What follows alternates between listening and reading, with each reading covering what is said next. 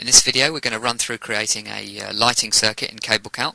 There are two types of lighting circuits within CableCalc, one for street lighting, which gives us a 5-second disconnection time, and another for your ordinary lighting circuits, which gives you a 0.4-second disconnection time, and you can use that for domestic and commercial. For small domestic lighting circuits it's probably easier just to do it as a radial calculation. Obviously the lighting circuit facility gives you the opportunity to enter the load and the distance to the next fitting, and thereby calculate the load and volt drop at just that fitting, as opposed to taking into account the load at one end and assuming that load across the entire length. So we're going to do a lighting circuit. We'll put it onto category lighting, and we'll say it's a highway lighting circuit, which gives us our 5-second disconnection time. You can use a standard TNS supply with 0.15 impedance and a 0.9 power factor.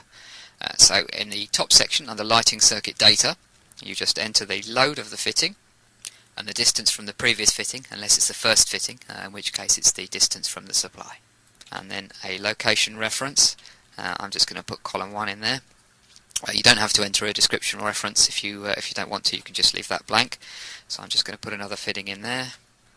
Distance 30 to column 2, and you can see at the bottom here under load and distance it's updating our total load and our total distance as we add each fitting. I'm just going to add another 2 more into that.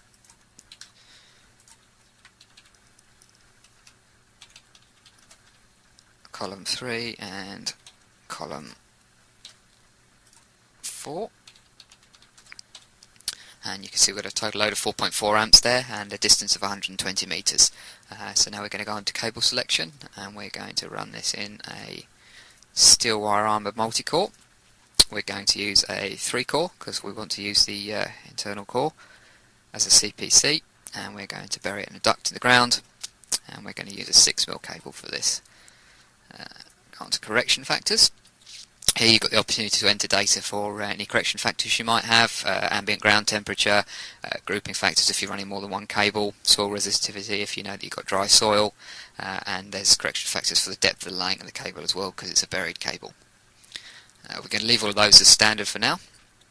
We'll move on to protective device. Now we're going to select a cartridge fuse. We're going to go for a BS78 10A to protect this, and we're going to use the cable sheath arm as a CPC, but we're also going to use an additional core. So if we evaluate that, we can see that that's all passed fine. We've got minimal volt drop because we've only got a few fittings and not that much distance in the grand scheme of things. You can see that the cable is well suited for the load, and the CPC is more than adequate according to the adiabatic. So we're going to view the report of that cable now and create a PDF of it.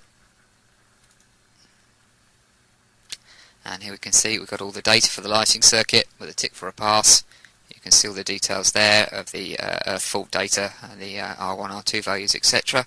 And if we go down onto the next page, you've got a breakdown of the load and the volt drop at each fitting, which is the whole point of doing it as a lighting circuit, so that you can see what that is at each point.